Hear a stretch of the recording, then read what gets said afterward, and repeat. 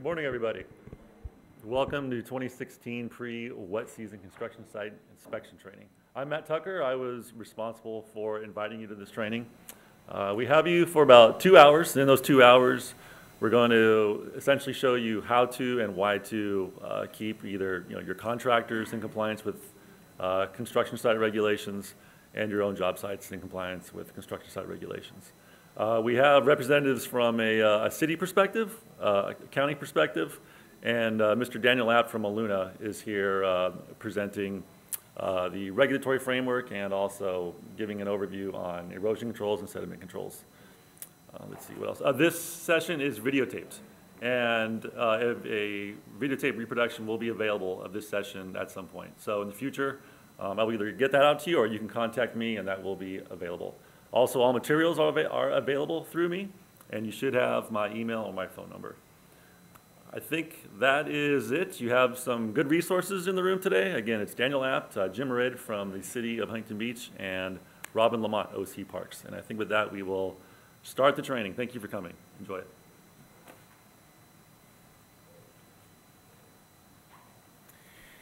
Thank you, Matt. Good morning. How's everybody doing today?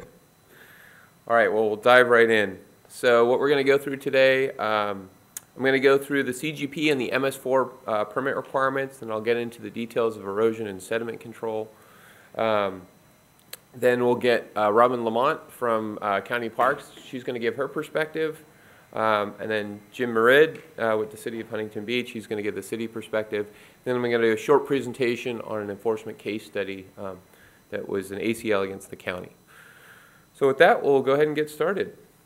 So this training is part of a comprehensive training program that the Orange County Stormwater Program has put together. That program was first put together in 2008, and we've recently updated it last year, and it includes core competencies for a variety of different training elements across the different program elements, including the knowledge, skills, and level of experience that we're looking to impart on you as part of this training.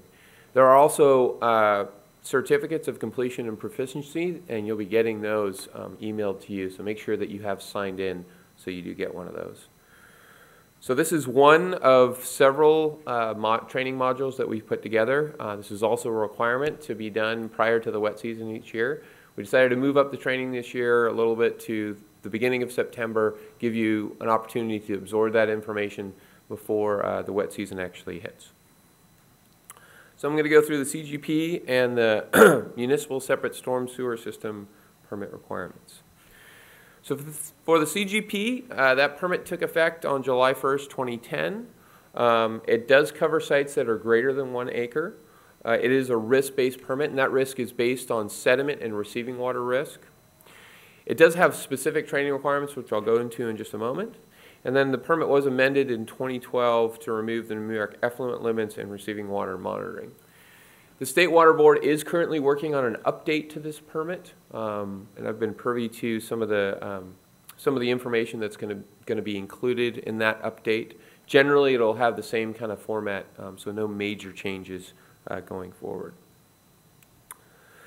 So I mentioned the risk categories. So when a site is going through and developing their notice of intent and they're doing their risk analysis, they're looking at both the receiving water risk as well as the sediment risk for that particular site. And the combination of those two will either identify that that site is a risk level 1, 2, or 3.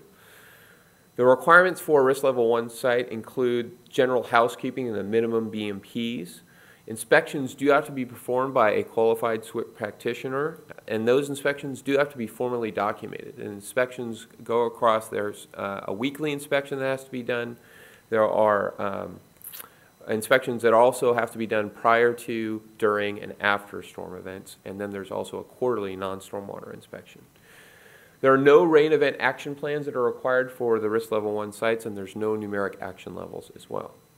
For risk levels 2 and 3, all of the risk level 1 requirements have to be implemented. There are rain event action plans that are required. They have to be developed 48 hours prior to the rain event and implemented on site 24 hours prior to that rain event. And they have to be specifically developed for that phase of construction that construction project is under. There is monitoring requirements. There's 3 samples that have to be taken per day, and those samples are for pH and turbidity. And there's an analysis for the numeric action levels that has to be done to see if there's an exceedance for those numeric action levels for both pH and turbidity.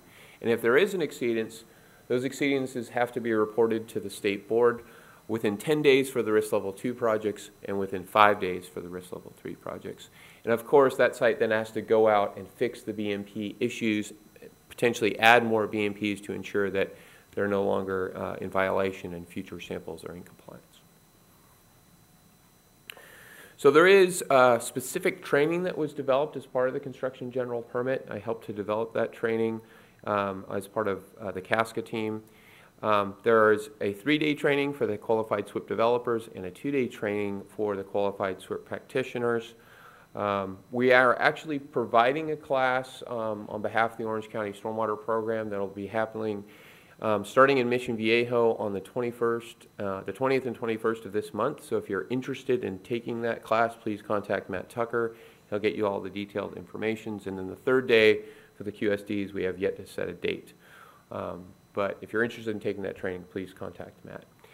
Any more information that you're interested in on the construction general permit, you can go to the State Water Board website, which is identified here. So now I'm going to get into the detailed requirements for the Santa Ana region MS4 permit, specifically related to inspection of construction sites. So the requirements under this particular permit talks about consistency with the model construction program, maintaining an updated inventory of all the different construction sites that have building and grading permits within your jurisdiction. So that's part of the responsibility of the municipality. There also is a requirement to prioritize inspection of those sites as high, medium, or low threat, and that's based on the threat to the receiving water quality. And then also you do have limitations to those inspections, and that's essentially limitations with laws of both California and the United States, the specific ordinances of your particular jurisdiction, the model construction program, and the Orange County Construction Runoff Guidance Manual. There is a checklist for inspectors that has to include verifying if that site is greater than 1 acre coverage under the construction general permit, documentation of review of the erosion and sediment control plan or the stormwater pollution prevention plan, and then you're also looking for visual observations of non-stormwater discharges and the potential for pollutant discharges on that site. There's also a requirement to determine compliance with local grading and water quality ordinances permits if the site triggers a WQMP and so forth. And then most importantly, you're actually looking at the site, you're assessing the effectiveness of the BMPs that have been implemented at that particular site. So the permit also identifies specific inspection frequencies. The dry season, May 1st to September 30th, you're looking at frequency to essentially control that sediment and other pollutants from being discharged on the site. In the wet season, October 1st to April 30th, for those designations, high priority sites, you're actually going out once per month, medium, twice per wet season, and low priority sites once during that wet season period. There's also a requirement, and this is actually something that the county is looking at fairly closely on enforcement. There has to be consistent enforcement for those non-compliant sites. We heard a presentation yesterday from the San Diego Regional Board that it's the responsibility of the municipal agencies to ensure that there is an escalating enforcement policy. This is the same in the Santa Ana Board, and it's your responsibility to ensure that if you see violations on the site, that you are implementing that escalation enforcement policy. And the reason why it's so important is because if you don't take those actions, then you could be culpable in an ACL that is issued to that particular construction site for not implementing the requirements of the MS4 permit. So very important distinction to be made that you need to make sure that you are documenting and documenting violations and escalating that enforcement going forward. And there's a variety of different enforcement elements. There's an enforcement consistency guide that can be referenced to identify essentially what are those different enforcement actions that can be taken written enforcement, other actions as appropriate. And then you're also required to notify of violations to the regional board. Essentially, if there's an imminent threat to human health or the environment within 24 hours, then you have 5 days to just notify other regular violations. There's a requirement to also respond to third-party complaints if you get called. Yeah, sorry, go ahead.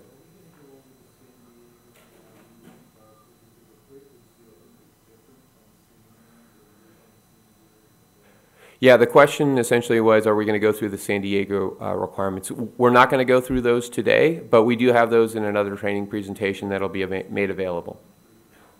Yes, different frequencies, yes. So there is this requirement to respond to third-party complaints in a timely manner. So if you get calls talking about sediment discharges within a neighborhood and so forth, you have to make sure that you are responding to those too. There's training of inspectors. That's part of what we're doing here today, is to get you all trained before the wet season starts. Any questions about the MS4 permit requirements before I go on to the inspections and erosion and sediment control basics? Okay. So what to inspect? When you're out inspecting a construction site, you're really looking at those areas that haven't achieved final stabilization. Those areas that have already achieved that final stabilization, you don't need to inspect.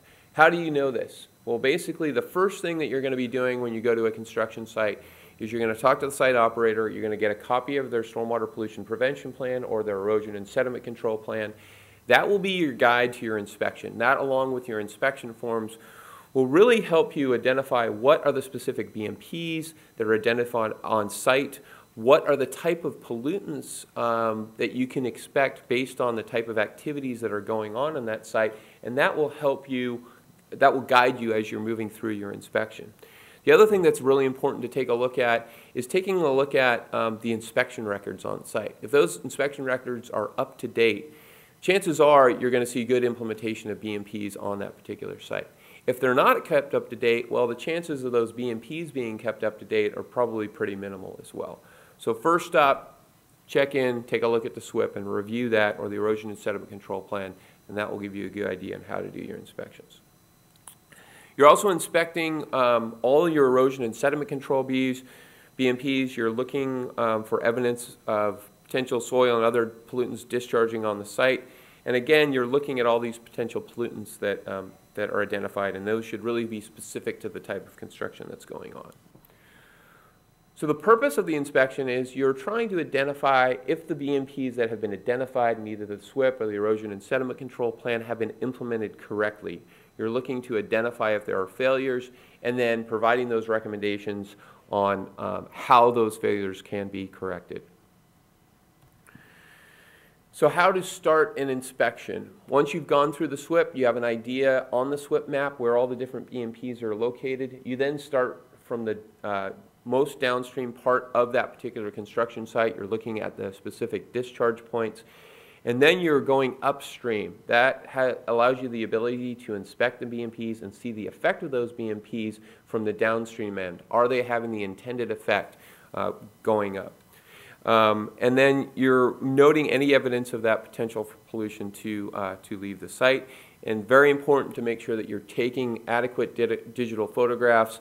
That way you can have that as part of your record. It also helps with your reinspection to see a comparison of what the BMP failure is and how it was corrected moving forward. So some of the key areas that you were looking at when you're inspecting, obviously all disturbed areas. You're looking at your site perimeter controls, any conveyances that are on site. If there is a receiving water that is on site as well, you're looking at the edge of that receiving water. Obviously making sure all drain inlets and catch basins are protected. And then obviously looking at the discharge points from that particular construction site. You also want to make sure you're looking at the storage and staging areas. The staging areas sometimes are not necessarily identified as part of the, in the SWIP plan. They should be, making sure that those are being maintained as well. You're looking at all your stockpiles to see if they have appropriate controls, your sanitary facilities, solid waste storage, making sure that they're effectively covered. any equipment fueling areas, and then of course your concrete washouts, which we see a lot of problems with continually. So I'm going to go through erosion and sediment control BMPs and essentially how they work. One thing to note, there is the Orange County Construction Runoff Guidance Manual that was updated just a couple years ago. It provides very useful, succinct information, both as an inspector and as a site operator that can really be beneficial. It's very easy to carry with you out in the field so you understand what you're looking at. And it provides a reference that you can provide to those construction sites of how they should be implementing BMPs. It does also provide an overview of the different requirements that I already went through. And if you don't have a copy, you can get an electronic copy at this link here, or talk to Matt Tucker, and there's still plenty of copies available at the county. So I'm going to go through all the different types of BMPs now and give just a general description of what you're looking at. So the first line of defense is really erosion control BMPs. And erosion control BMPs are designed to keep that soil in place on site, prevent that erosion from happening from that soil in its natural condition. We see a lot of different construction sites that have really ignored the use of erosion control BMPs, and a lot of construction sites kind of play with well, it's an active area, so I shouldn't put down erosion control BMPs, and they say, well, it's been active in the last week or the last 2 weeks.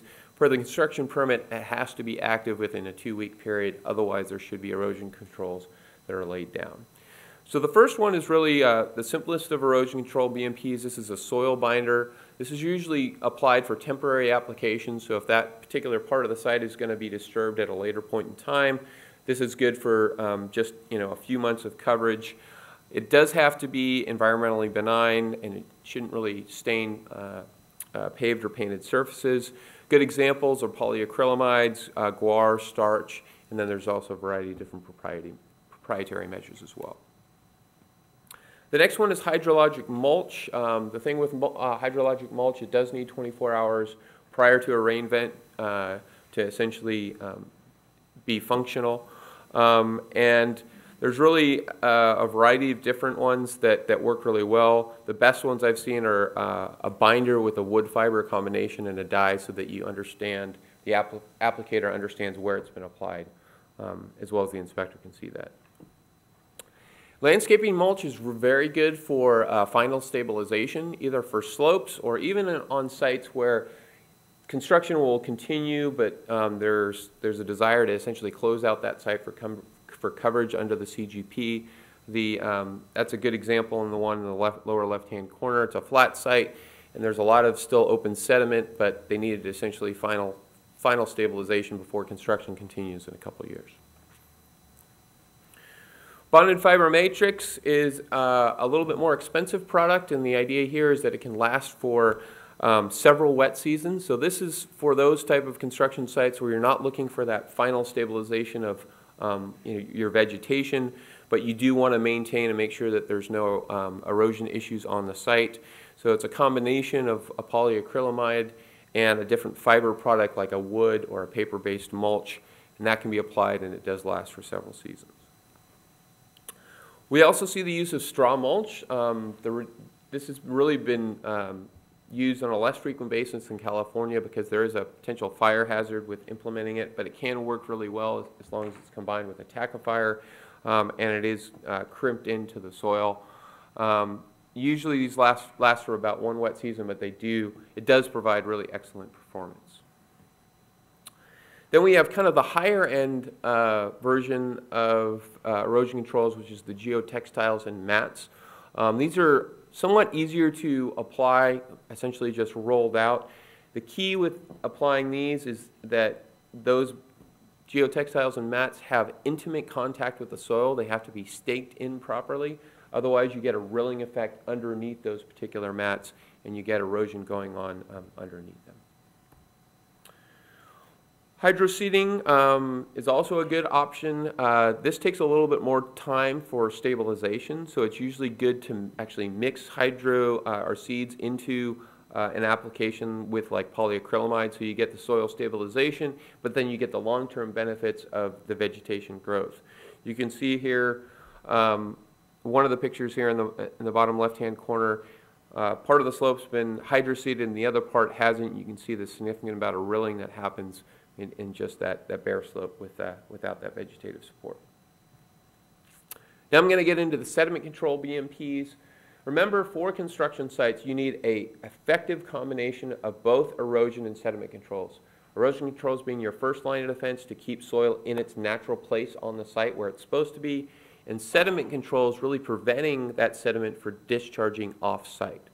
So there's a variety of different sediment controls I'll go through. Probably the most common one is a silt fence, and these are really good for perimeter controls or locating on the level contours of slopes, not in a perpendicular fashion, and they're not good for concentrated flows. They don't have the capacity to be able to stop that water and filter out those pollutants. The key thing with the silt fences is they do have to be keyed into the soil. You see a lot of silt fence applications where there's just a couple inches or an inch of space underneath it. They have no effect whatsoever, so they really do need to be keyed into the soil. The next one is the sediment basin. So the idea here is that sediment basins work really well if they're implemented in combination with erosion control BMPs. Otherwise, those sediment basins, the capacity fills up very quickly. These are for larger tributary areas. They always have to have a spillway implemented in them, and they really have to drain within essentially a week. There's a comprehensive fact sheet in both the Orange County Construction Runoff Guidance Manual and the CASCA Manual that gets into the details of the detailed design of this and their specific requirements associated with the general construction permit. Fiber rolls, these can serve as both a perimeter control, and they also serve as how to segment slopes to essentially slow down that velocity of stormwater runoff coming off of those slopes. Their good spacing is between 30 and 60 feet on slopes. More intense slopes, you might even build that up to about 20 feet spacing. Gravel bag berms, again, can be used as perimeter controls. These are really good in concentrated flow areas, implementing chevrons or check dams. They have the capacity and the weight to be able to handle and hold that water back.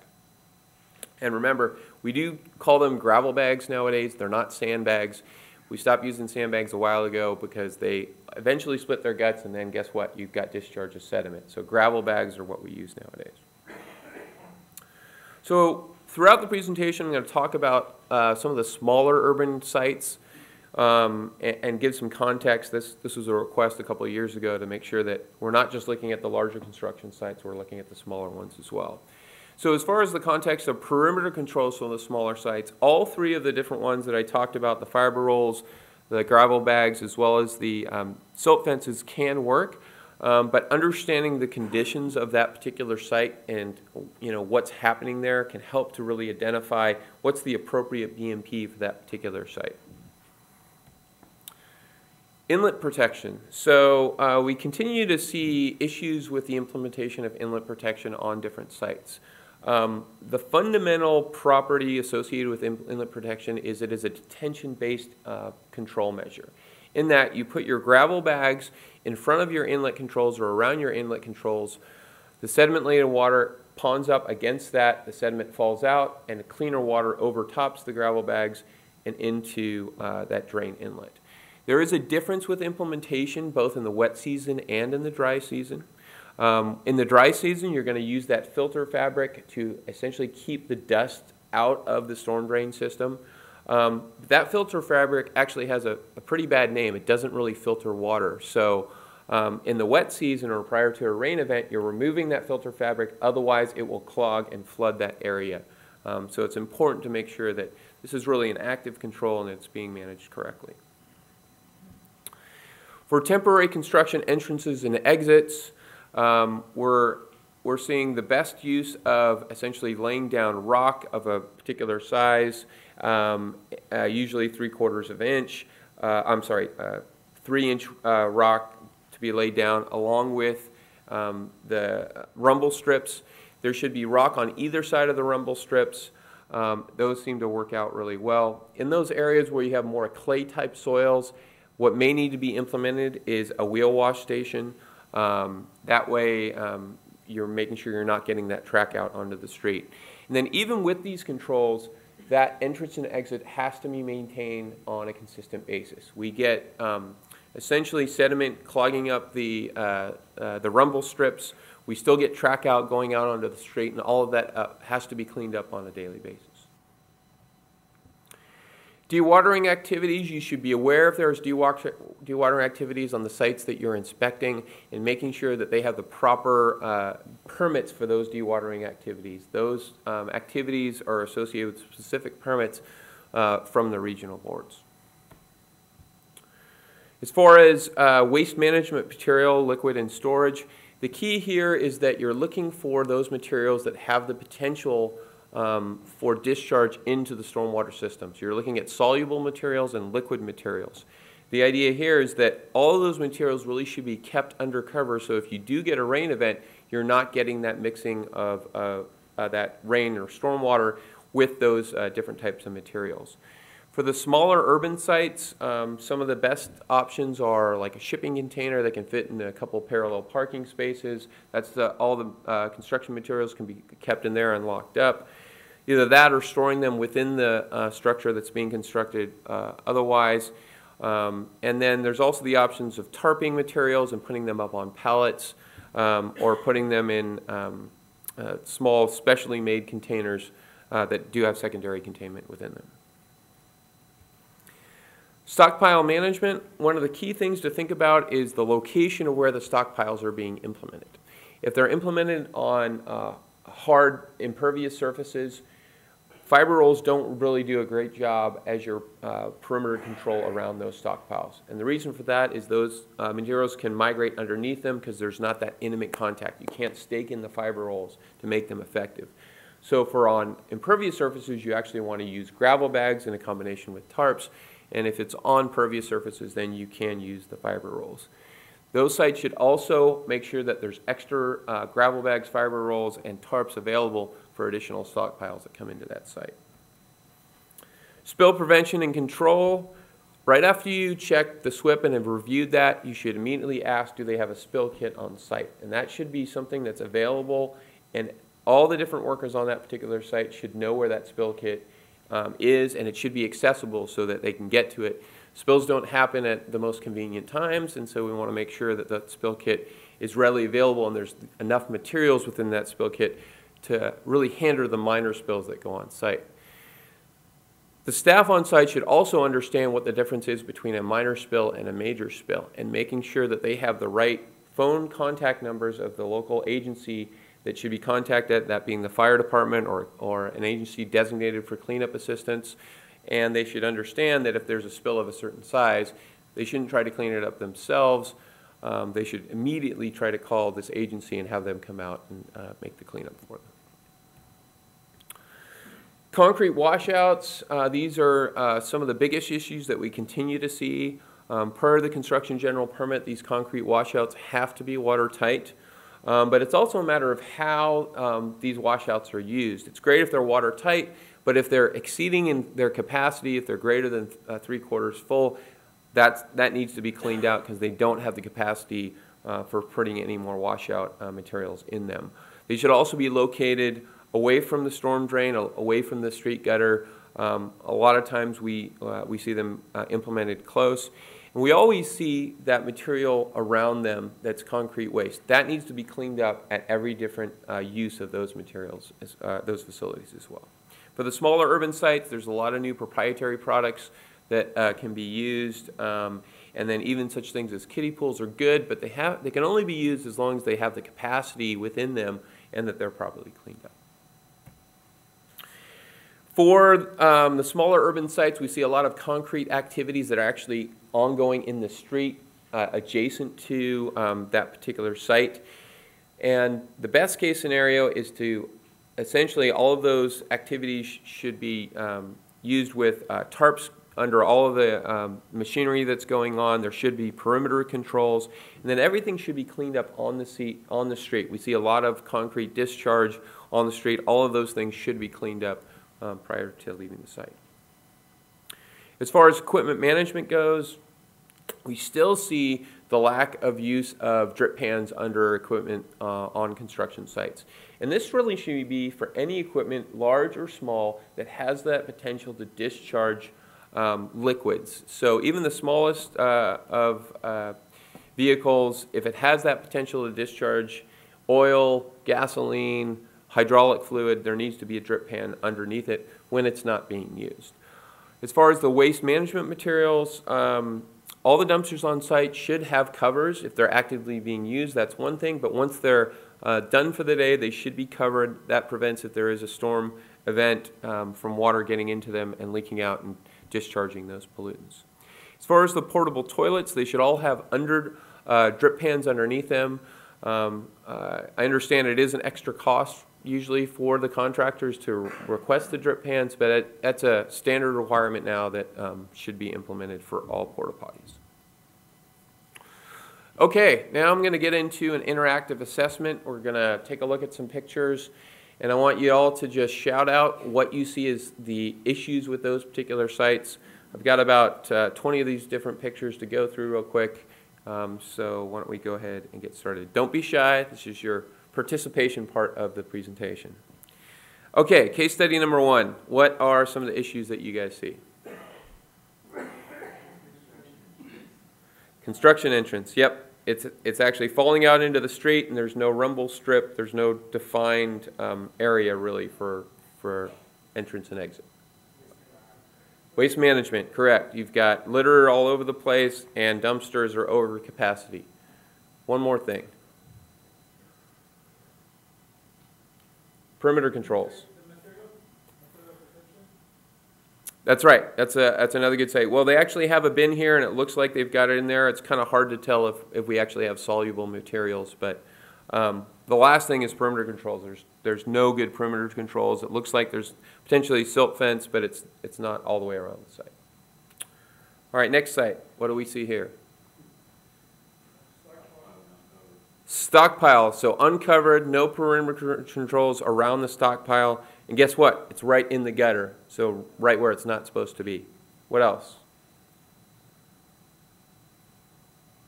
How about perimeter controls? A chain link fence is not a good perimeter control, correct? Okay. What about this one?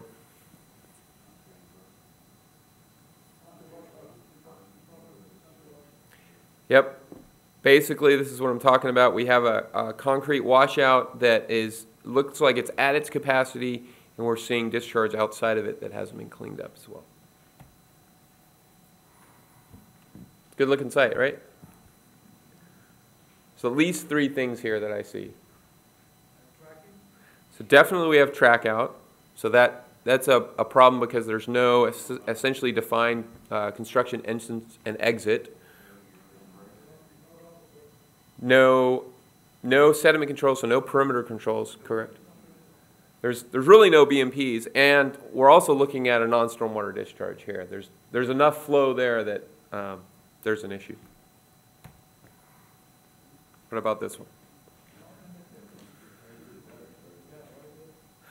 So there's obviously some kind of pipe that's been removed with sediment discharge from it. This is the exact wrong place to put this material. It's way too close to this storm drain inlet. And by the way, that inlet doesn't have the proper protections as well. Good or bad use of a silt fence? Yeah. Not good at all at any time because it's not designed for concentrated flows. So what would be better in this situation? Check dam, exactly.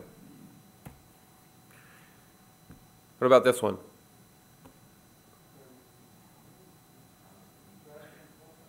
Yep, housekeeping. It's kind of hard to see here, but it's actually being kept on a concentrated flow conveyance here as well. Not the right place for placement of trash. Have you guys seen piles like this before? So what we see here is we see gravel bags as well as some older sand bags that have essentially split their guts. That's a problem in itself, but it's even more of a problem because it's right next to the drain inlet. What's the problem with the drain inlet right now? It's kind of hard to see, but filter fabric. So there's actually filter fabric here, but it's underneath that heavy metal grate. Well, why is that a problem? It's a problem because if you get a storm event, you got to then pull the grate out. Filter fabric should be placed over top of it. This was taken just a few days ago, so it is the dry season. We're not really expecting rain, so it's appropriate to have that, but it should be placed on top of the grate. What's wrong with this stockpile?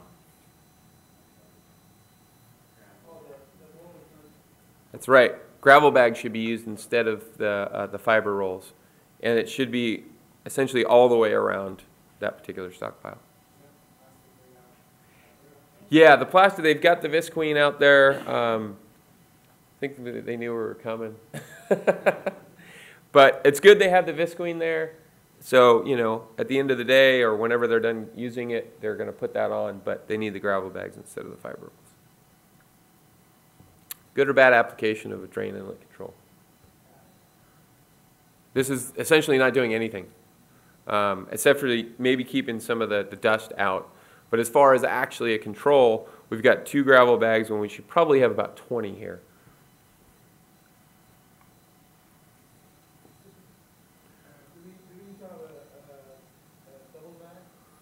Yeah, so basically you're having a double bag all the way around the drain inlet to make sure that you have the ability to pond that water.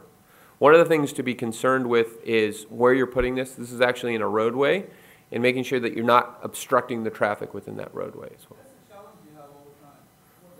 For the permit holder for projects bigger than 1 square, so you have permits, you have the plan, but when you're dealing with the small projects, you're dealing with the general permits, you cannot force contractors that are saying, where's your receipt? There's nothing in the standard drawing. So how would you enforce a contractor that you use your double bag, it has to be gravel? So this is actually, so the question is how do you enforce against the contractor when the BMP is not implemented correctly and it's not necessarily included within their SWIP or their erosion and sediment control plan? Their plan is wrong. And you basically identify that this needs to be updated on the plan. This is the proper implementation of this particular site. And if there are situations where, like it's in a roadway and you're concerned about traffic running over this, that's what cones are for. So there's always a fix, and making sure, even if their plan doesn't say it, making sure that they're implementing the right kind of BMPs is correct. Okay, what's wrong here?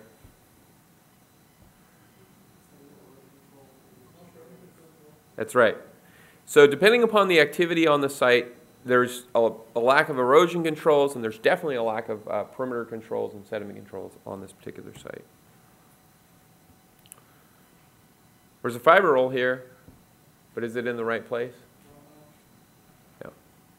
It needs to be all the way around the site. Okay, there's some good and bad things happening on this picture. What are the good things that are happening? That's right. He's maintaining the plates. And it's kind of hard to see, but there is gravel in front of the plates where that truck just went over. What's the problem, though? There's not enough gravel. There's not gravel before the plates. And so the reason why this gentleman keeps maintaining this is because as the trucks drive over it, they're bringing dust with it, and that's covering over the plates. If they had the rock before the plates, a lot of that dust wouldn't eventually get there. The good thing is that it is actually being maintained, and they have the capacity within the plates. Good or bad use of a silt fence? Kind of hard to see here, but that is a channel, and that is an inlet in the foreground. Yeah, so it's concentrated flow. Doesn't make sense. Yeah.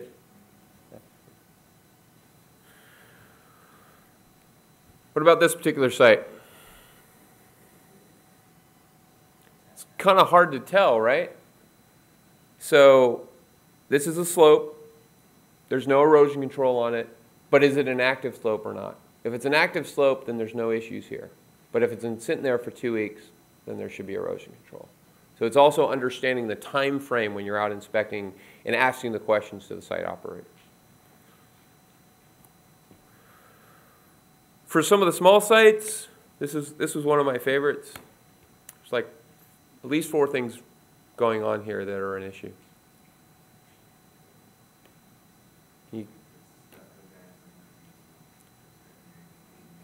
That's right.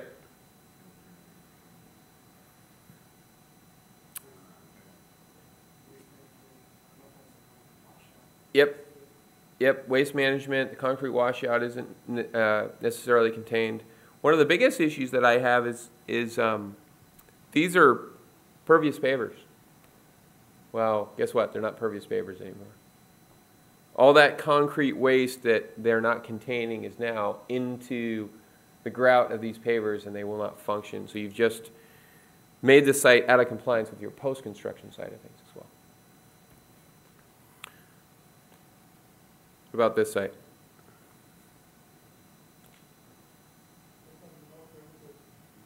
Right, no perimeter controls.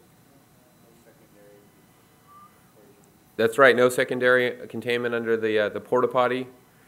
It's kind of hard to see, but in that shadow of the porta potty, there's some kind of oily vessel that shouldn't be there, especially that close to the perimeter controls. Well, the lack of perimeter controls.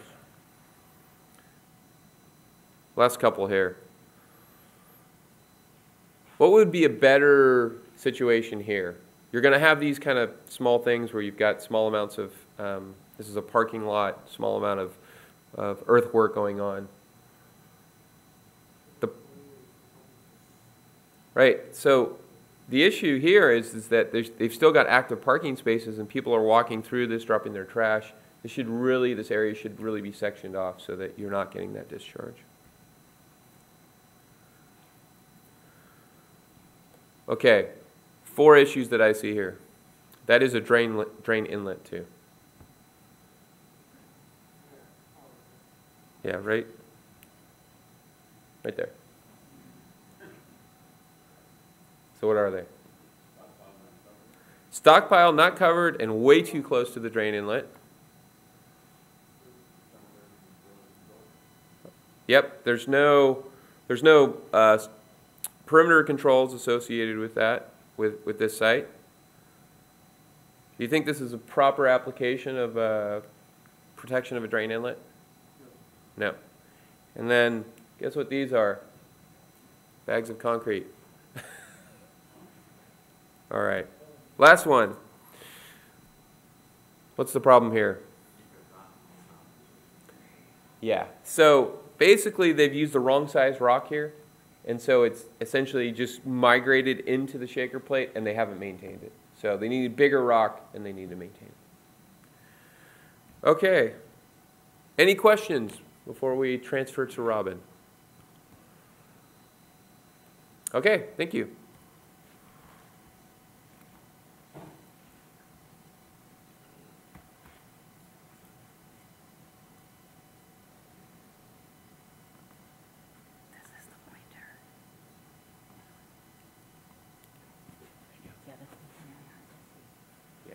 Compared to yesterday.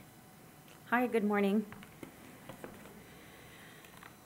Okay, so Daniel did a really good job of going over everything for our MS4 permits and our construction general permits.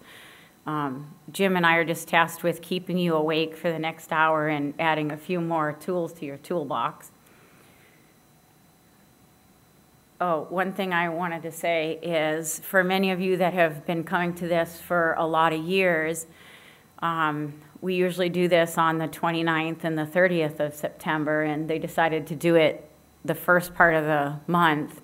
And that really helps us out as inspectors because it reminds us of getting out there and getting our inspections done before the 1st, gives us a little bit more time, and hopefully with a few ideas that you've heard today can help you get your contractors in compliance before the start of the wet season. I have a lot of slides that are real wordy. I'm not going to read them. The main reason I put them in here is so that you can take a look at that when you leave here or when you're trying to figure out a way to explain to somebody what your obligation as an inspector is to enforce our permits. So you should know that in the County of Orange, we have two separate regions, Santa Ana and San Diego, approximately divided at El Toro Road, and that our stormwater program main document is the DAMP, the Drainage Area Management Plan. Every city and co-permittee of the county follows the regulations in the DAMP with it broken down into their individual local implementation plan. They work in combination to meet the obligations of both of our MS4 permits. And I put this slide in here just for you guys to look at what all these permits are really saying. And it comes down to that the construction site discharges are the focus, and we as inspectors are out there to make sure that the contractors or homeowners are not allowing discharges to get into our MS4 permits. I'm sorry, into our MS4 systems. And Daniel did go over this, but I think it's pretty important for each of us to understand in the permit, the legal authority is broken down to state that we need an escalating means of enforcement, and that the authorized inspector, whether that be a building inspector, a grading inspector, a public works inspector, or a code enforcement inspector, we're authorized to take immediate action if there is a violation to our MS4 permit. Each jurisdiction has a slightly different scale for that escalating enforcement. Some of the cities have a written citation that they can give out where, you know, being a county inspector, we're not allowed to write a citation at this time. We don't have a means to do that. So you should know where your city, what the enforcement actions are, and continuing to give a verbal warning is not going to get compliance. If you, every time you go out there, you say, next time I'm going to do something next time, you need to start to escalate it, or they're going to continue to violate. And this is the specific definition of a construction site. And the main thing that I wanted to identify here is that it pretty much is any site where a building or a grading permit is issued. Because on a construction site, and one of these things is going to happen. Even if you have a very small encroachment permit, they're going to be using concrete or stucco, you know, all the way from a very small site, a single-family home, up to the mass grading sites. We've got the definition of a construction site. And each of the permits has a minimum requirement for every construction site. And you guys hear often an effective combination of erosion and sediment controls. And the other location that we often have violations is in our waste materials management controls. So breaking down erosion and sediment, the erosion control is what's there to keep the soil in place, and the sediment control is your last line of defense, and it's to eliminate the sediment from leaving the site. This, I drove around on Friday to some of my sites and some other people's sites. You may see pictures of your own jobs here, but I was trying to get a few pictures of some good examples and bad examples just this past week. And here we have a good example of our combination. We have okay, I'm going to try to use this. There we go. Our stockpile is properly covered. The area of open soils has had a binder placed on it, and they have the sediment controls in place. And in this one, you can see that there's an active stockpile that has a silt fence at the bottom with an access road, and then the slope has a binder and the fiber rolls, and then a silt fence at the bottom. So this was a good example of the effective combination that we're looking for. I think anyone that's been out in the field for more than a few months can look at this list and say, this is what we're commonly looking at as violations to our MS4 permits. I have a few pictures of each of these different things. And when you have the single-family home construction in your jurisdiction, oftentimes these are the hardest to regulate, because you're dealing with a contractor that you may or may not have on site when you go there, and you've got a homeowner that has absolutely no idea what NPDS stands for or what a BMP is. And I was just going to show you this. I know Daniel talked about it a little bit, but if all of you guys don't have a copy of this construction guidance manual, everyone should at least have their own copy. And it's one of the best tools that you can use for homeowners or even a small contractor, because it has very basically written knowledge, information that explains these things. I'm hoping that we'll be updating it again, even though it was updated in 2012, but our new permits are now going to be in place. But I looked through this a lot, and I didn't actually realize there's another tool in here that I was going to recommend at the end under where to look for additional information. The City of San Clemente, on their website, they have a best management practices for construction site single page handout, and one of the pages is actually in here. And the way it's written and the illustrations are very simple for anyone to understand, and they're really good to be able to have to hand to people that have never heard about this stuff, so they understand why you're out there saying that they're in violation. So you can download this on the Orange County Watershed's webpage. I have the address at the end, or you can get a hard copy of this by just asking Matt if he's still around. And I did leave a few out front because I have a box of them that I drive around with.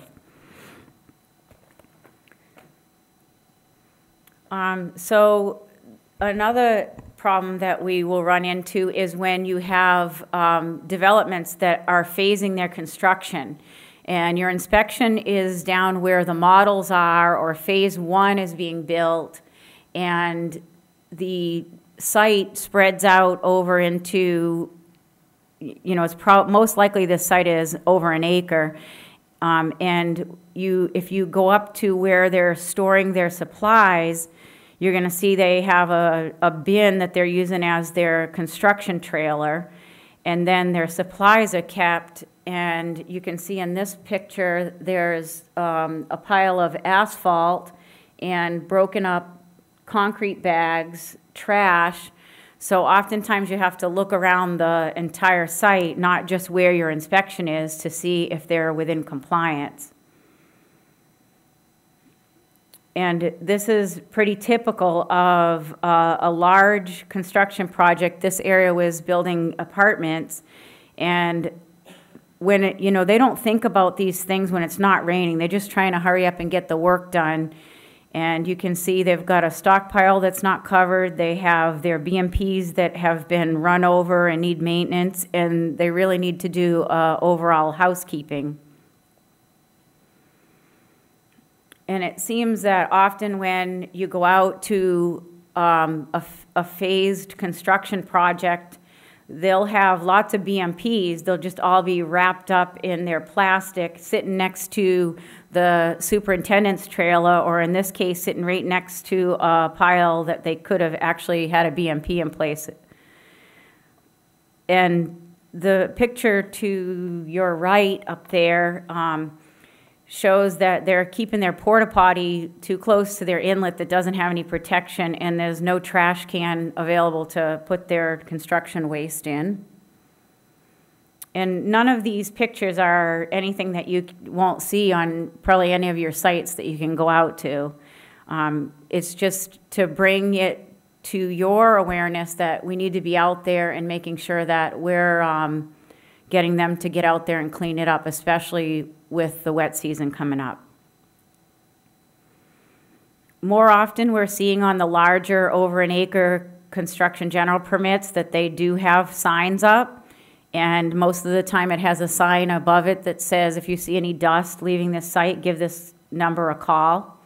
I've always wondered if you did, if anyone would answer it. I haven't tried it, but they do have it notified at this point. And here's a few examples of what Daniel was talking about earlier, our typical overrun concrete washouts. The one up there on the right, actually, they're using a concrete washout and a stockpile just in their boneyard. There's no perimeter controls. And the one to the left is very typical of phased construction, where they just need 3 or 4 different locations to have a washout, and it probably was a watertight basin when they started out, but they've inundated it, and now it's become kind of a trash can also. Mainly, you just need to know that if you've got concrete going to be poured, find out where are they going to use for their washout. Do they have designation of how to get there? Because the concrete truck driver isn't going to drive all over looking for it. He needs to know exactly where it is, and that they need to be maintaining it. And it seems that there's quite a few stabilized construction access out there that either, if they're not being used, they usually look pretty nice, but if they're being used, they're not maintaining them. One of the things that one of our colleagues that was presenting yesterday said is he doesn't use the term gravel with any of these stabilized access. And I thought that was a really good idea, because usually when you think of gravel, you're thinking 1 3/4 or 2 inch. And they need to be using rock, large rock, and their filter fabric, and they need to be maintaining it. Most often, either the erosion control plan or the SWEPE, depending on which is for the site, it has the TC1 detail there. And this is one of the easier ones that you can just pull the plan out and say it doesn't meet the requirements. But it needs to be watched, and I don't want to say daily, because some sites you're not getting there daily, but you need to be looking at this area, because this is the first thing that the public sees and will call on. And if you've got any regional board inspections going through that area, they're going to see this from your site. And I was able to find a real good example coming off of a site, but the gates were closed and they weren't using it. So it looked like it had been maintained well, but there was a good sized rock, and there was a good distance off to the exit. So this one looked pretty good. And I put up here, why do we have to talk about these darn porta potties every year? Well, the main reason is because every time you go out in the field, you can find 1, 2, or 10 that don't have the proper containment. As Daniel had mentioned, they do have to pay a little bit extra to have that containment underneath, but that's like the minimum that should be there. It actually states in our permit that the containment has to be able to hold the amount of liquid that is in the, not in the porta potty, but it says that needs to be able to hold what you're containing. And I'm not sure that that little 3-inch pan could hold everything in there, but at least it's something. And we have one up there on the right that doesn't even have that. The one on the left did have the containment pan, but all of the BMPs that had been placed to protect the gutter there, they were all broken down and needed maintenance.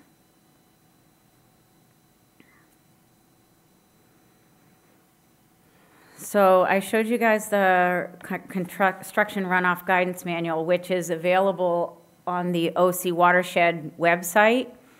And there are a few other locations, even though we're typically talking about construction sites, the other BMP fact sheets that they have on there, such as the common interest homeowner associations and the residential areas, have some really good fact sheets that can help you. If you're talking to somebody that doesn't know anything about this, you can print a few of those out.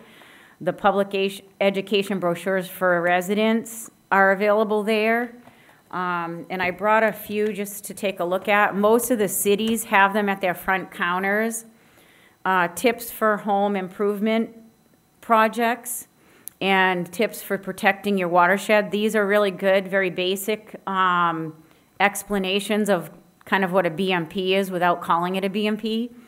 And then mobile business, but these brochures have been put together by the county and the cities combined, and they're very helpful if you're talking to people that don't know about this NPDES requirements.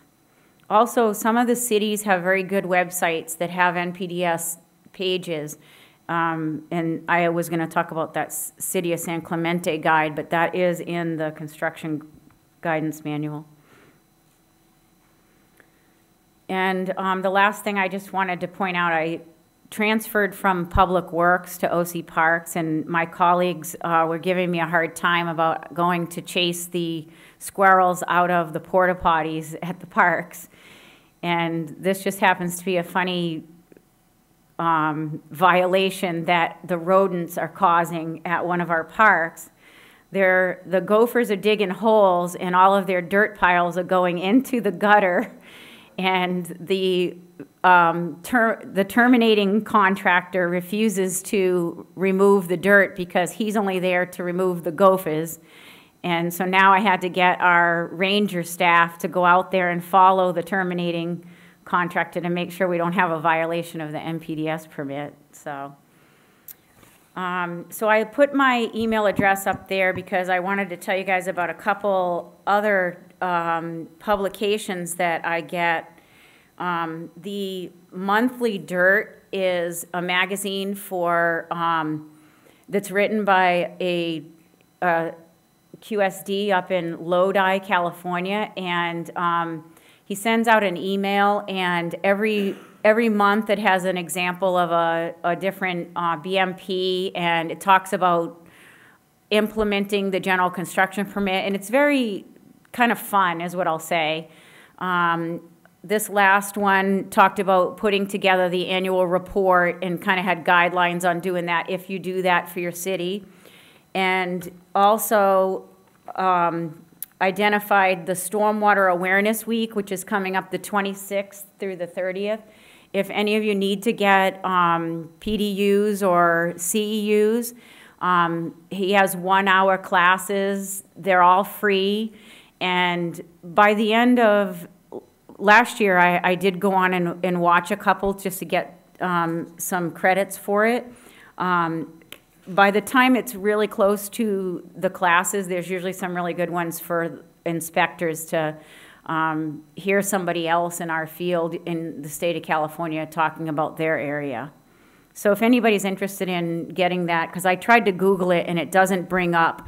It's called the Monthly Dirt, but it doesn't bring it up easily. So I'll be willing to send it to you if anybody was interested in it. And thank you.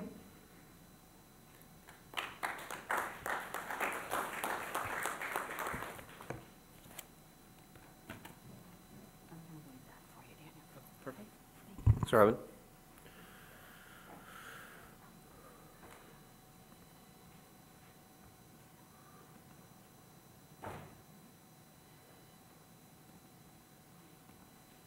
All right, now we're going to have Jim Merid with the City of Huntington Beach.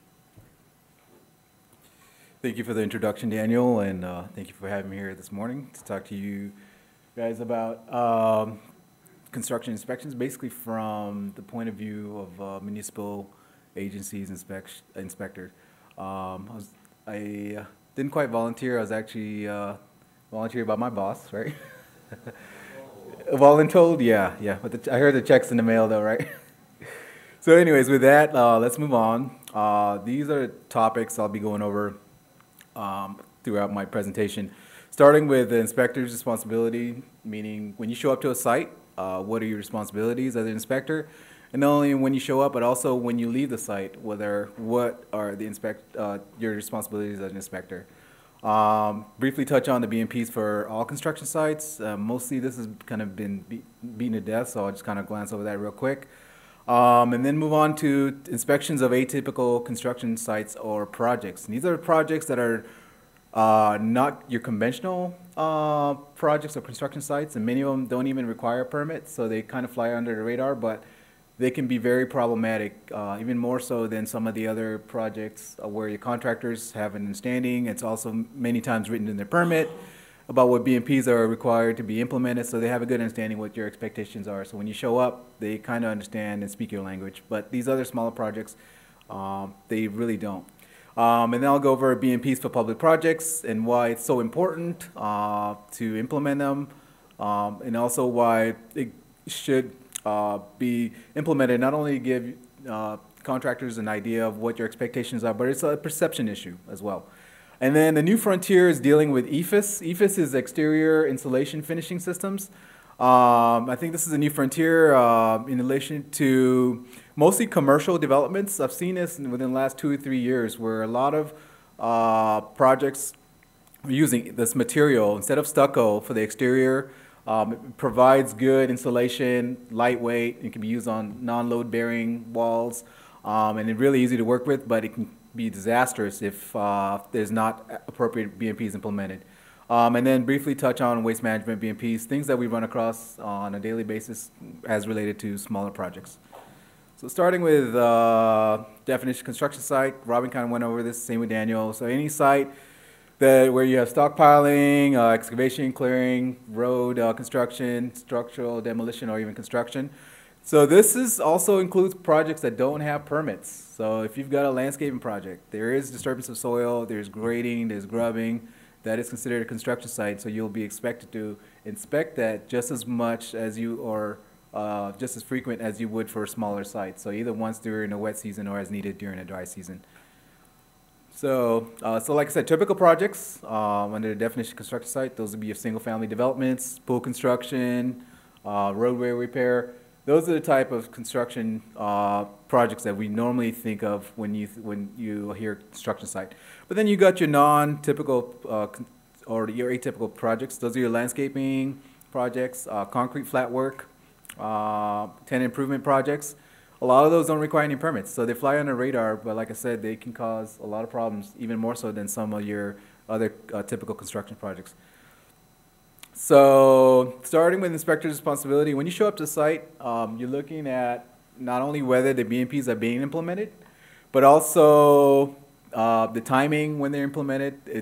Most projects are phased, so in certain phases, you'll expect to see perimeter controls when there's grading, once they've started stabilizing the area and then moved on into the sticks. Then you want to see a concrete washout.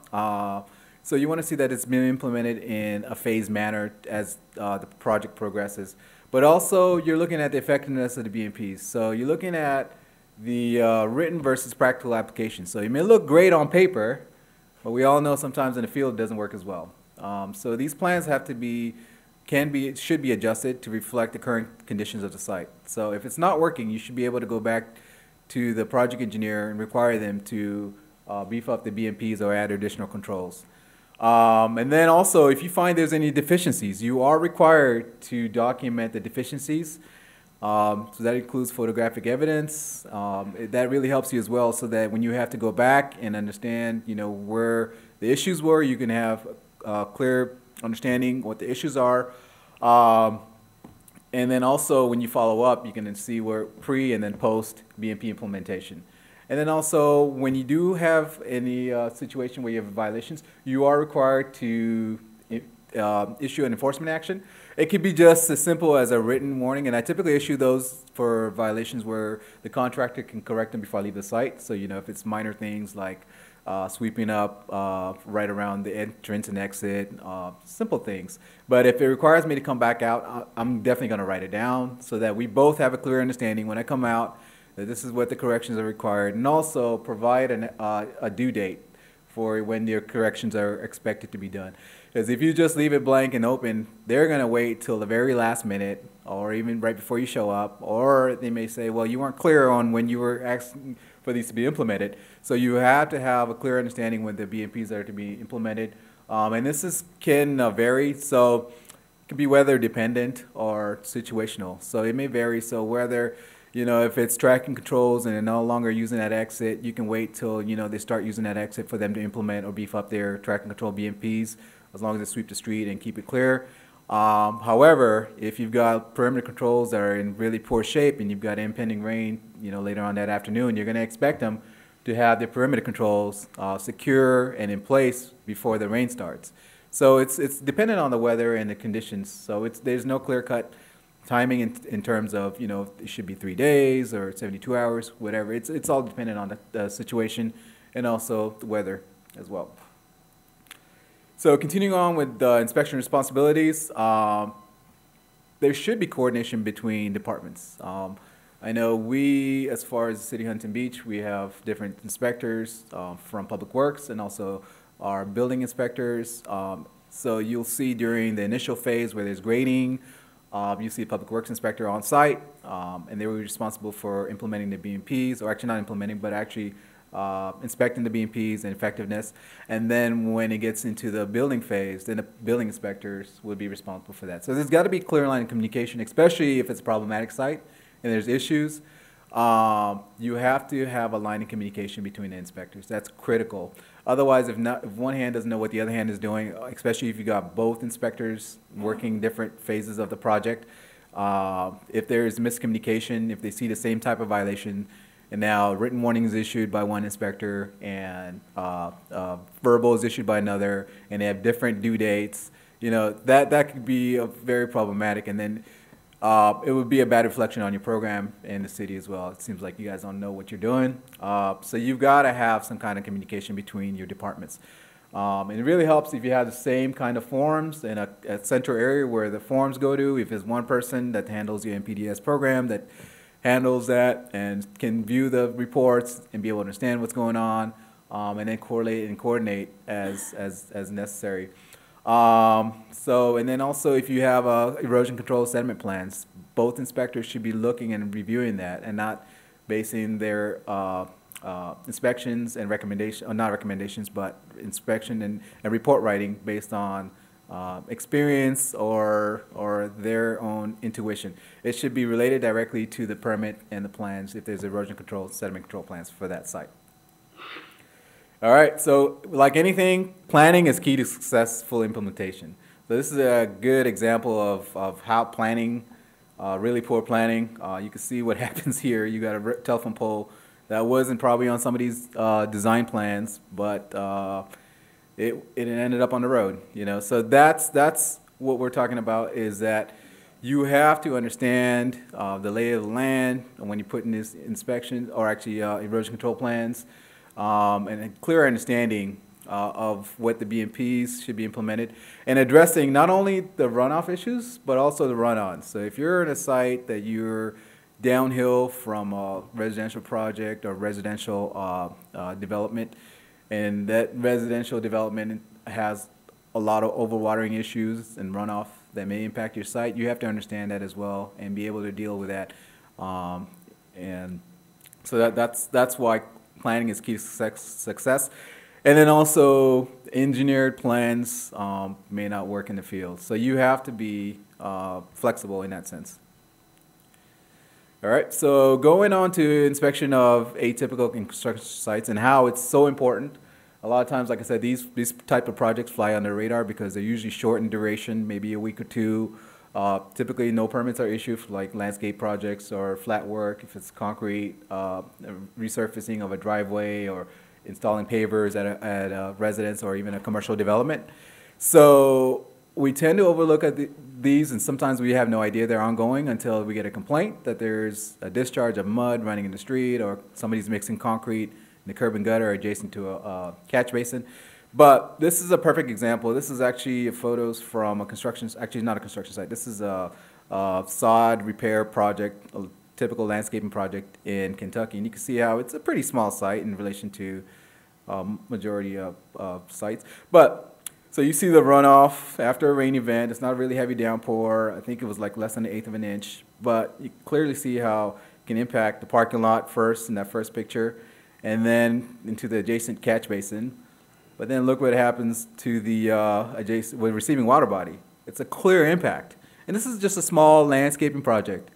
So there are situations like this, not always, but where you atypical construction or your non-conventional construction sites can be more problematic than your other development or construction projects, because they typically don't have a permit. There is no erosion sediment control plans for them to follow, and the contractors are not familiar with our expectations in relation to erosion sediment controls, waste management. So you have to go out there and educate them and show them, or not show them, but help them understand what your expectations are. And we are required to actually inspect these types of sites. So this is another one here in our that occurred in our city last winter. So this is right before a rain event. This is a landscape project and also a project where they're constructing a decorative pool. But you can see how all the stockpiles right adjacent to that curb and gutter area, there would be nothing to prevent all that material from ending up into the nearest catch basin. So in this situation, within that day or the following day, we had them put some perimeter controls, sweep up the curb and gutter, place the drip pan underneath the porta potty, and then also protect the catch basin. What you don't see here too is up further on the street, to the picture on your right. There's actually check dams as well to help control and limit the amount of sediment that actually enters into that catch basin there. And then so inspection landscape projects, like Daniel spoke about, and also Robin, implementation is not adequate. The BMPs have to be maintained throughout the project. So it's not one of those things where you set it and forget it, walk away once it's set. This is a typical project where you've got BMPs installed at one point in time, but they've deteriorated to the point where they're ineffective at all and actually become a problem now, because what's to prevent that hay water from being washed into the nearest catch basin and causing a flooding problem? So implementation is, maintenance is just as important as implementation. So because if you don't maintain it, it's sometimes even worse than not having those type of BMPs, whether you've got broken sandbags, now you've got a debris issue with the plastic from the mesh and the gravel bags ending up in the catch basin or into your receiving water body. So it's just as important to have maintained throughout the duration of the project. So this is kind of overkill, but this is what we see sometimes, what we'd like to see in our landscaping projects. There on the left, you see a small landscaping project. The problem with this is that this project was ongoing for almost 2 years, and every time it rained, we have mud in the gutter, and so eventually we required the homeowner to place some kind of perimeter controls until they figured out what they wanted to do with the landscaping, and finally got it done after that. So, but that's what we want to see. And then you see a commercial application of commercial landscaping project. That is really effective in preventing any sediment discharge, and that's what you would like to see. But this is a really good examples, and you're not going to run across this very often. So, but this is ideally what we want to see. All right. So. This is also typical. This is a block wall project and also a stucco finish to the block wall. You can see the contractor here. He's only going to be there maybe for 4 hours, 5 hours. But look at the mess he's left. And he was just getting ready to leave, and he was like, what's the problem? Why are you stopping me? I don't see the problem. They're like, well, who's going to clean this up? I don't know. Isn't street sweeping tomorrow? This is not going to work. So that's where we have to be the educators and go out there and address this. Typically, it's not in a proactive fashion. We usually find out about these problems after somebody's already complained, so it's in a reactive manner. But hopefully you've educated them so that when they do the next project or go to the next site, that they'll have a clear understanding what your expectations are, and so that this doesn't repeat itself. So we did cite the guy and had him pay for all the cleanup. So I think that kind of hurt him and helped him understand that we're serious about this. This is what we'd rather see. This is exactly what we'd rather see, where you've got minimization of any contact of any stucco, any stockpile of any material with the surfaces on the street, because no matter how often or how hard you sweep, that street will never go back to the original condition prior to the construction project, because it's just going to be some residue or something else left that'll be washed down in the storm drain. So minimizing contact is important. So something like this would be perfectly effective, where they've got tarps covering and protecting the catch base, the curb and gutter, the street itself, and a stockpile of sand and other material is right on the tarp itself, so that when they do get ready to leave the site, just simply wrap up the tarp, and it's just like they weren't even there. So that's what we want to see. And then even for another type of atypical projects, these are your utility installations. This is a simple gas line meter or a gas and meter installation project. But this continued, it was supposed to be a 2-day project, but it continued on for a week. So the excavated spoils, we wanted to see them cover it, protect it. And this is exactly what we want to see. So these are your projects that normally you wouldn't come across as an inspector, but this is what you should be looking for and expecting out of these contractors for projects like this. And then moving on to public or BMPs for public works projects and how important it is. This is a perception problem. If you have the public sees a project look like this, how serious do you think they're going to think about your program? You know, when you have a site that looks like this is your own construction site, and you want to enforce your BMPs or your expectations on a private development or a private contractor, and you've got a site that looks like this, how seriously do you think they're going to take you? And then also, especially when it comes to enforcement actions, you know, they're going to ask you, did you have the same expectations, and are you going to enforce the same thing on your sites as you are on my sites? So it's a perception thing. You have to go above and beyond to show that your program is serious. This is another example here where this looks really, really poor. Right after a rain event, I'm sure you had a lot of mud and debris that ended up in the street and to the curb and gutter. So it is a perception issue. Your city's projects should be above and beyond and above reproach, and this is not adequate or acceptable at all. And so it's a perception thing. So this is what it should have been done. So the next day, obviously after the rain, when they're not needed, well, actually they are needed, but you know, this would have been ideal if it had been done before the rain. But this is what should have happened. This is what your contractor and the general public should have seen when they drove by the site.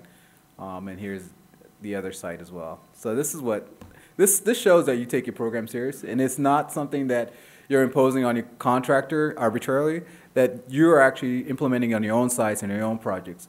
And so what we've done in Huntington is we get every so often, every 6 months or so, we get a list of all the capital projects, and we do a plan review or just to see whether they would be required to implement either a full SWIP, meaning that they would have to apply for coverage of a general construction permit, or just a project-specific SWIP. So we don't run across these problems, because what happens is if you were to go in and tell the contractor, now you've got to implement all these BMPs, now it's considered a change order, you know, and now you're footing the bill for them having to implement these BMPs. So you want to catch it on the front end, on the design or on the spec end, when you're specing out the project.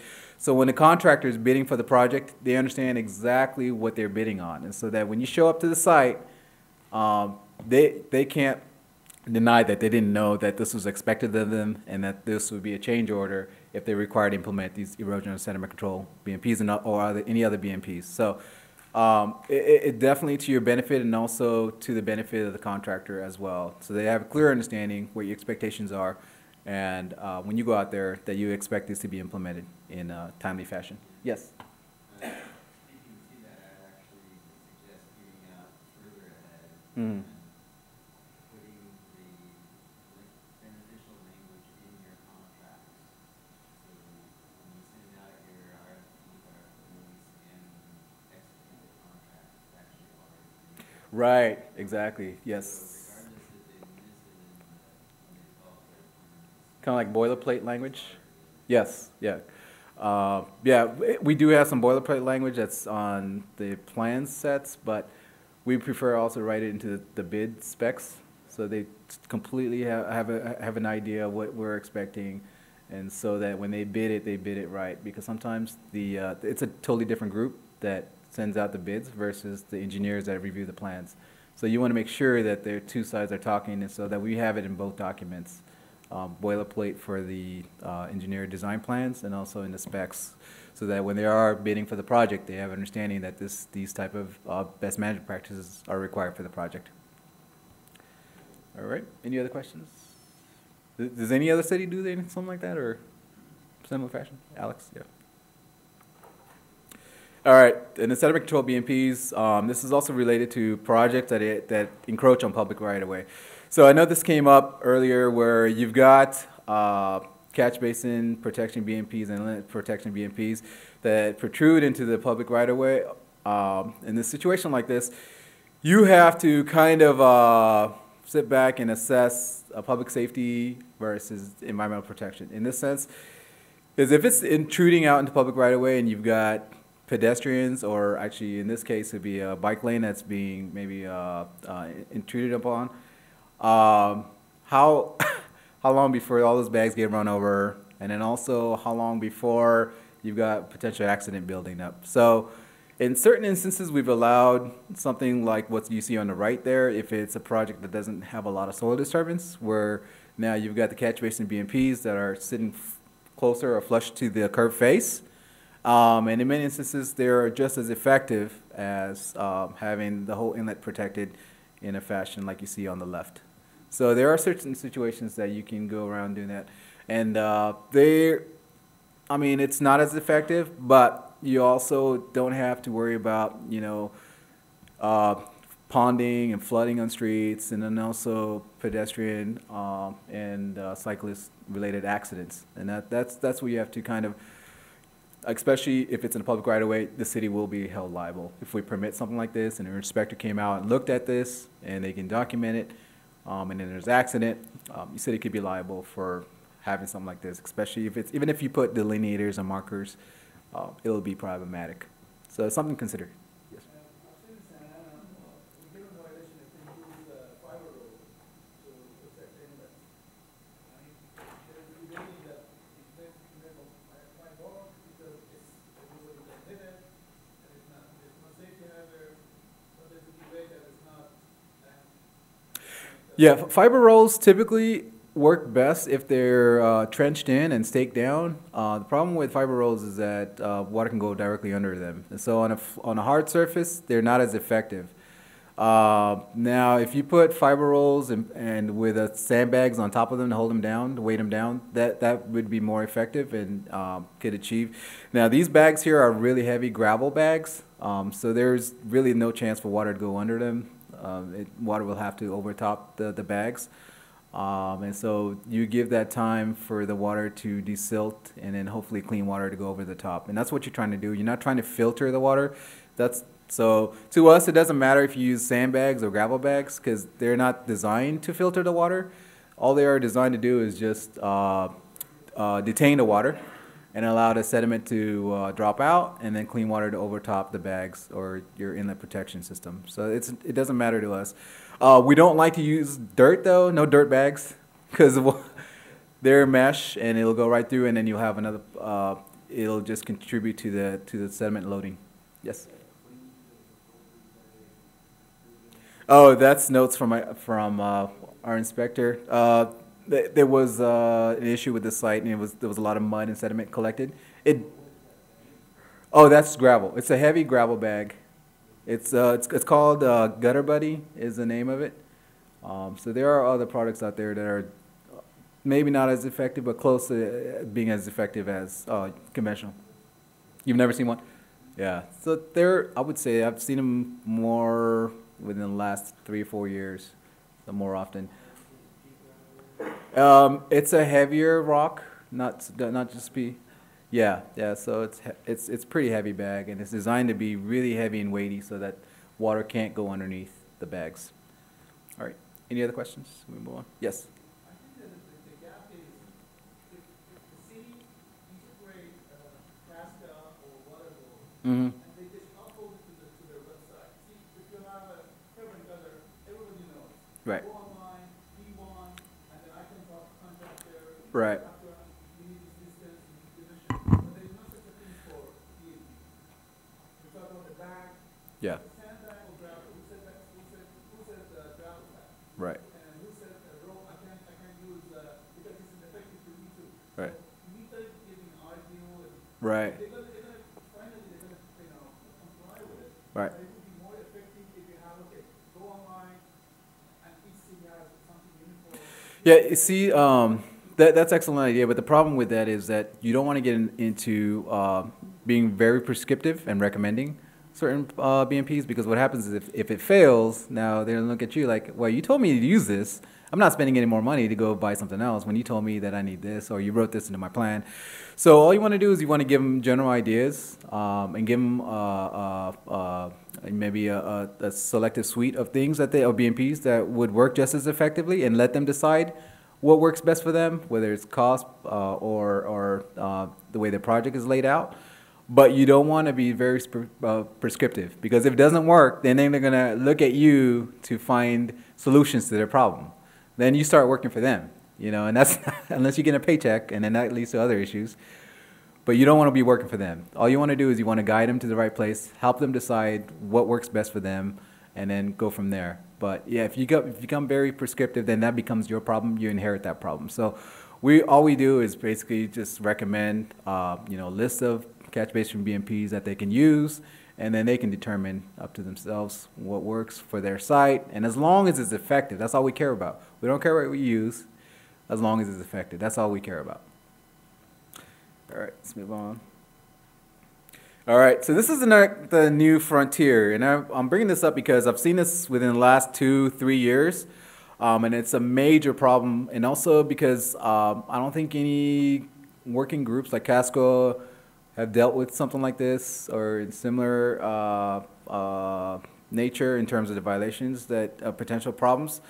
But EFIS is exterior insulation finishing surfaces, and what it does is basically a combination of polystyrene, graphite or fiberglass mesh to hold it together, and it gives you a really easy product to work with, other than stucco, even easier than stucco for exterior finishes, especially on non-load bearing walls. So where sometimes stucco may be too heavy to put on certain decorative walls or things like that, they're starting to use EFIS. And so I'm seeing a lot more of this product here. And even though it's been developed in Europe a long time ago, and they've been using it for decades, it's becoming more common here in the United States, especially with the LEED certification.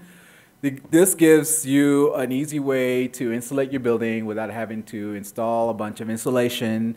You can wrap your building with this polystyrene finish that gives you good insulation for heating and cooling, and helps you achieve the LEED certification. So right now, I've seen a lot more in commercial. I really haven't seen it in a residential application, but also not so much for LEED, but for decorative finishes like the rounded bulwarks, decorative walls and things like that.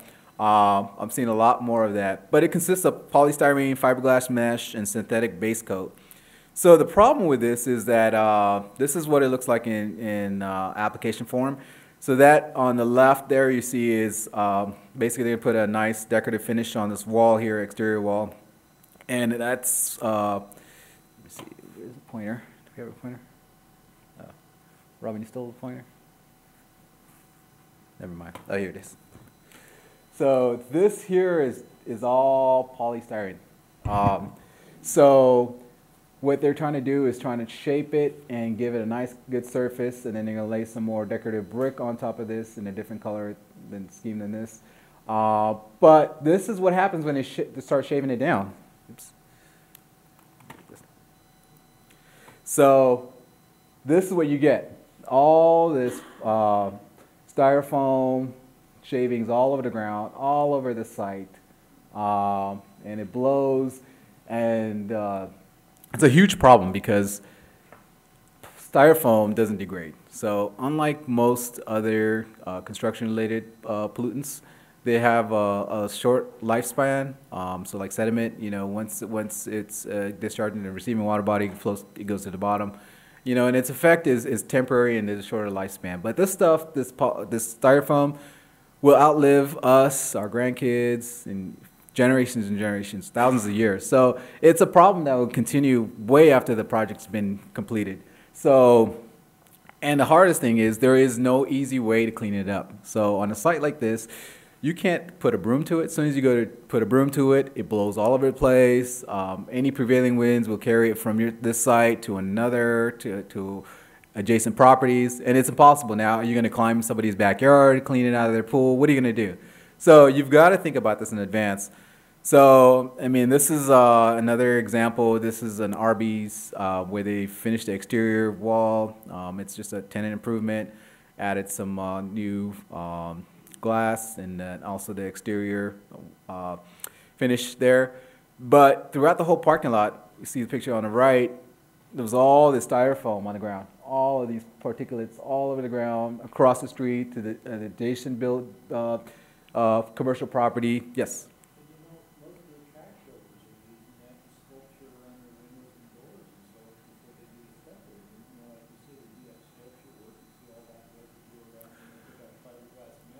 Right. Yes. So he's also seen it on a commercial, on residential application. Right. So that's what I'm gonna get into. What you have to do, and this is something that you have to think about in advance. Yeah, this is right before the Arby's actually burned down. Was it this week? Same thing. Maybe that's. So this is another application here. This is a Chase bank where they're using the same material, and it often comes in pallets, kind of what you see here. And then it has to be cut and shaped. Some of the material is already preformed according to their specs, but a lot of times it just comes in big giant blocks that they have to cut and shape it to fit and form whatever portion of the wall, or whether it's a window that they're forming around. So there's a lot of cutting that's involved in shaping, and that's where you get the problem. And then you see the guy on the right. This is after I issued them a citation to clean up the mess, not only in their site, but also the parking lot adjacent to the project. But that way he's doing it by hand, that's the only effective way. Once it gets in the dirt and the gravel, you can't vacuum it up, otherwise you're going to vacuum the whole entire gravel bed or all that sediment. So he had to pick each and every single styrofoam bit by hand, and it took about 20 or 30 laborers, and they were on it for almost a week straight. So I came by every day, and but still, and they still, I would say, got less than half of the material. Because anytime the wind blows, yeah, where are you gonna chase it? 2 miles down the street? Yeah, it's impossible. So if you don't have a plan in advance before you use this material, there's no way you can clean it up. So you got to have a plan going in. So if you see something like this, and the problem is that a lot of this material, material doesn't show up on the grading plan for most public works inspectors. It's only after they've started using it that you start to see the problem. And so that's where it becomes a problem is we don't have any idea until they actually start using the material that they're using EFIS for their project site. Right, yes. Right. So right now, maybe something that Casco can take on is develop something that maybe a BMP or a fact sheet, because right now there isn't any guidance documents.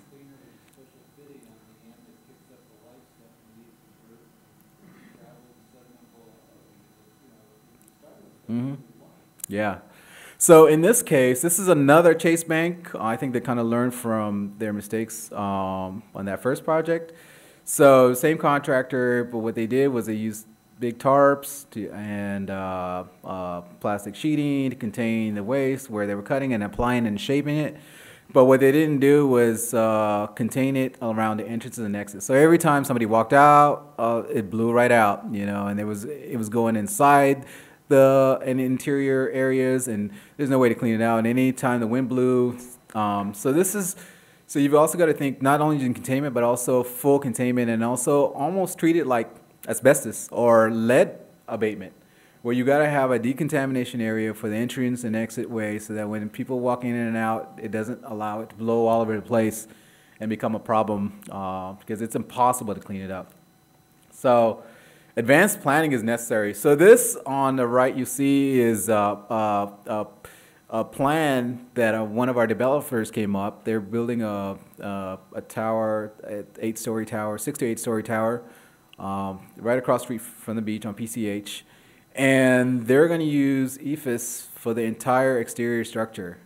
So before they did that, we sat down, basically myself and the building inspector, and we wanted to see what they would do in terms of containing and preventing that material from ending up on our beaches or all over town. I mean, because if you're 6 to 8 stories high, that stuff can blow for miles.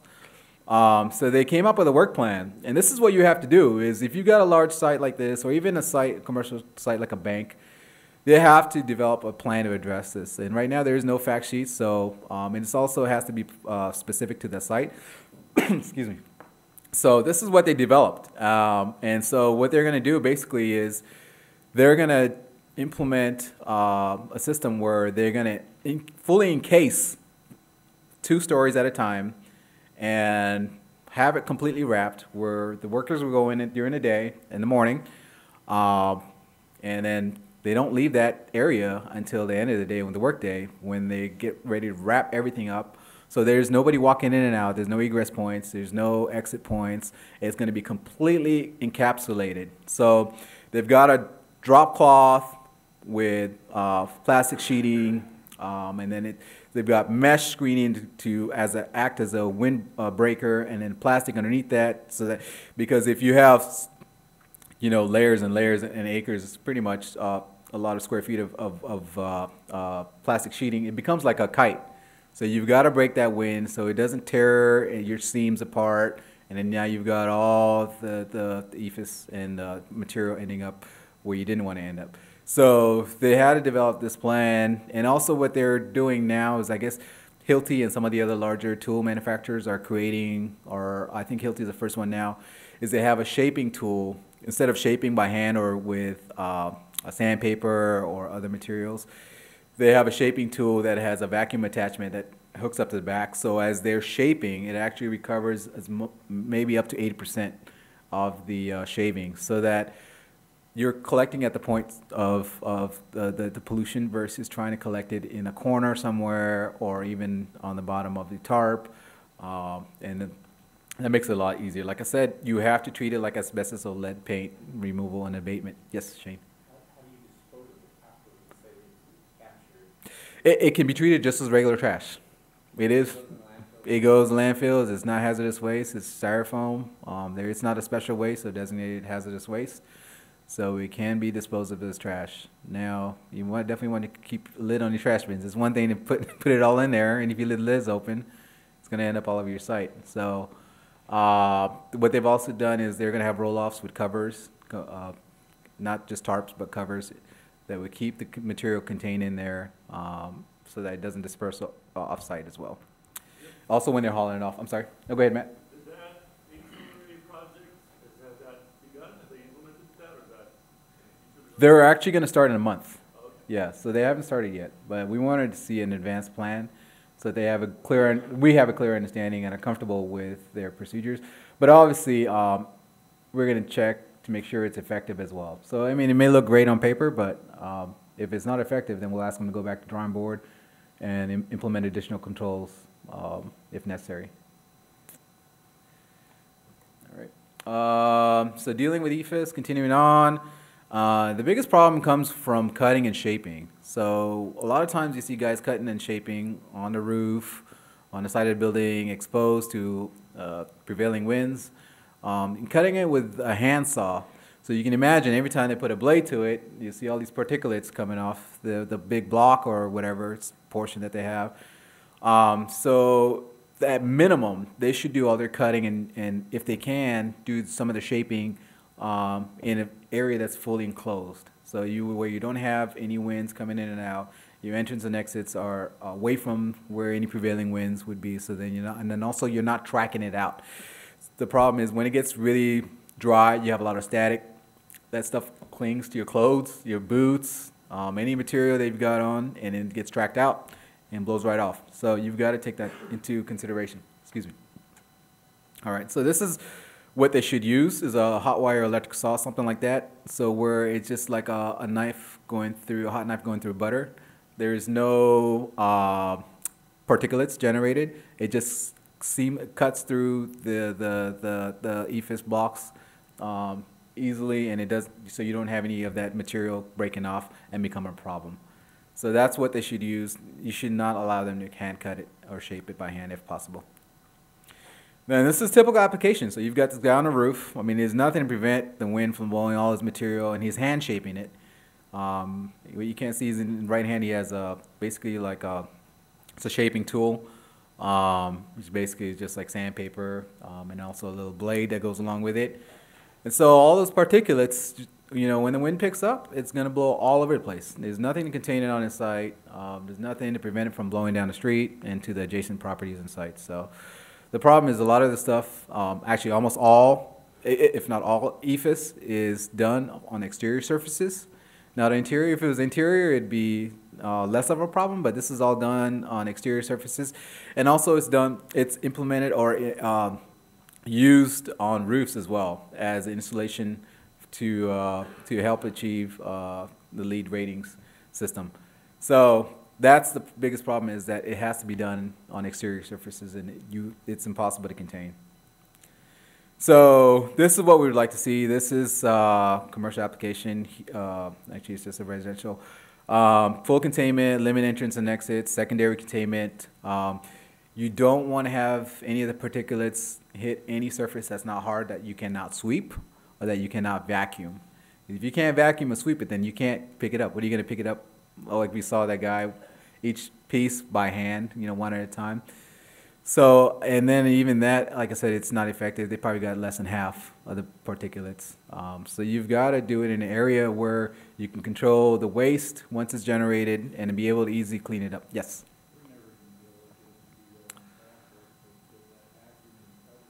Mm-hmm.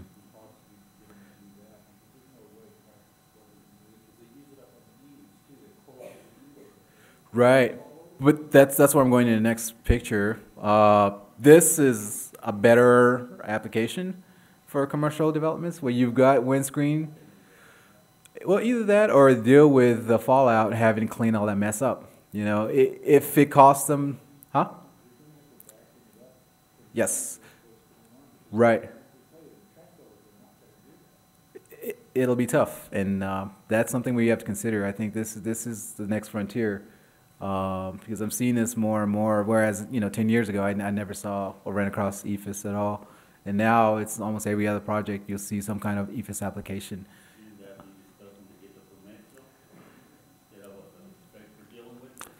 It should be. It could be. But a lot of times this goes through the building department, and they have a different set of eyes than, you know, the public works or even environmental folks do. So they don't have a clear understanding of what's going on and don't understand that this is a problem. So this is something that I think holistically the whole, even starting all the way up to the BIA and those groups, you know, all the way up in the skies, start looking at and figure out a method and means and then maybe even some general best management practices that we can point to and not have to, you know, develop these plans for the developer or the contractor. All right. And that's it, pretty much.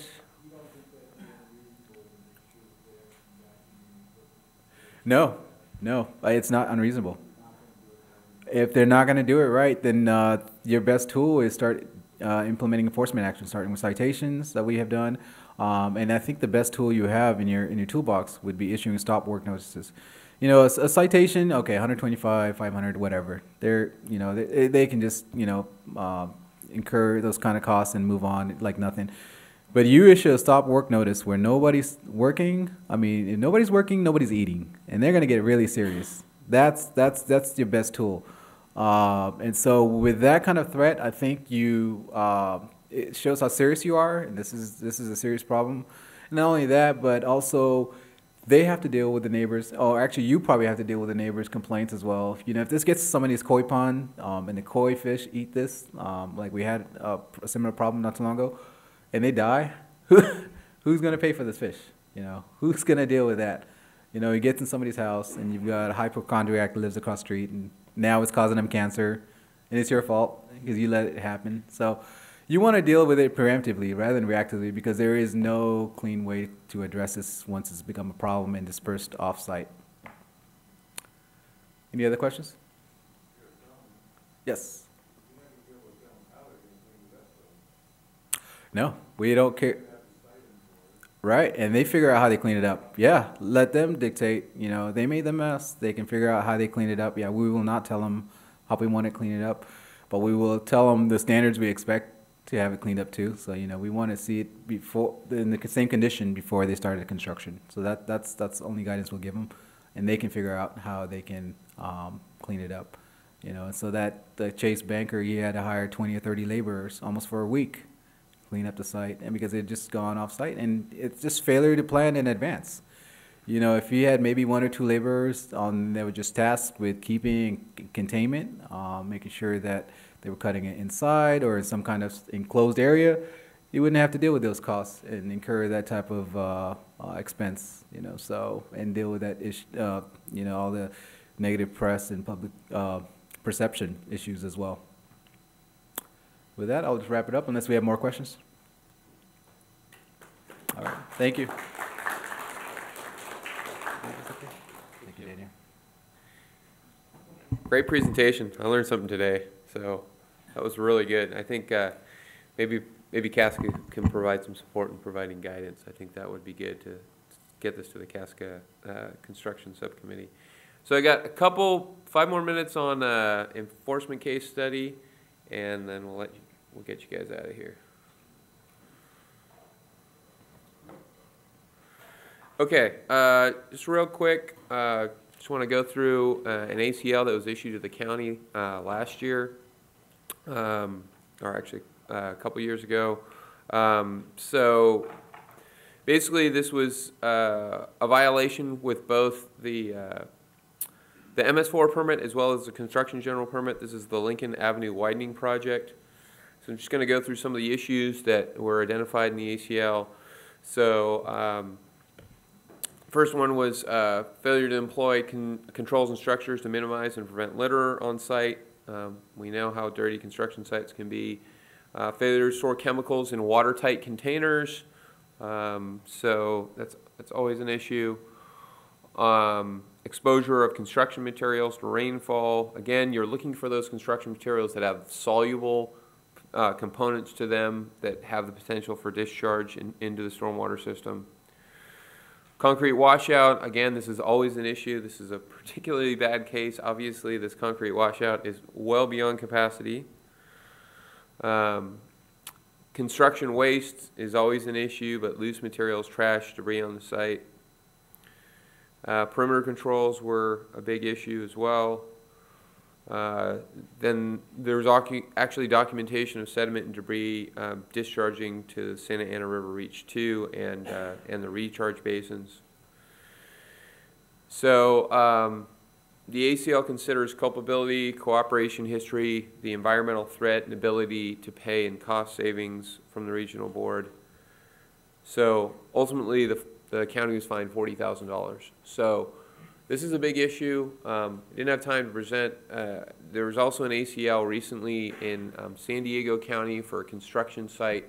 They had multiple violations. The city worked closely with the regional board. They were issued a fine of $840,000. So these are significant issues. I mentioned before the culpability of you as inspection inspectors. You have to document all the violations that you're seeing. Escalate enforcement. Otherwise, if the regional board doesn't see that for a site, they may issue your jurisdiction an ACL as well as the construction site. So with that, any last questions, comments? All right, we got you out of here right on time. Thank you.